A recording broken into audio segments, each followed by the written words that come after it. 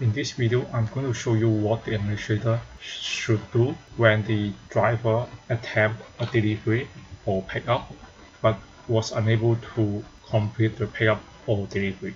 First, we need to log in as an administrator. Click LiveParcels. Scroll down, go to pickup or delivery attempt. We have a filter. We have pickup attempt selected right now, and we can see there's one parcel here with the status pickup attempt, and the driver says he cannot find the parcel. If we look at delivery attempt, we will see something similar. The driver have put the status delivery attempt and he said it's the wrong address. So what the administrator can do is contact the customer. In here is the postpaid one customer, telling them that they have supplied the wrong address and ask them to provide the correct address so the driver can deliver it to the correct location. To update the delivery address, simply click on the parcel, then click on the edit button. Scroll down to the delivery address,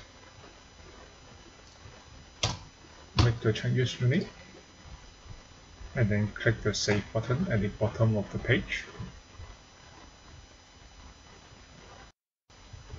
After you have updated the delivery address, you still need to contact the driver and tell him the correct address, because the system will not notify the driver and the driver will not be able to see the updated address easily on his mobile app. So it's best to just call him up or something. Now let's go back to the other example. The example for pickup attempt. The driver says he cannot find the parcel.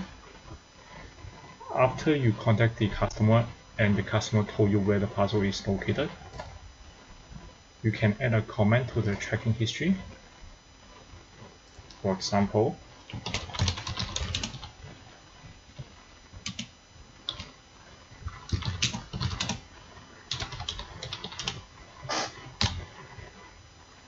select the comment status, press the save button. Now the admin have added the comment, and it is possible for the driver to see the comment using the mobile app, but it is not very convenient, so it's still best that the administrator contact the driver directly and tell him the information.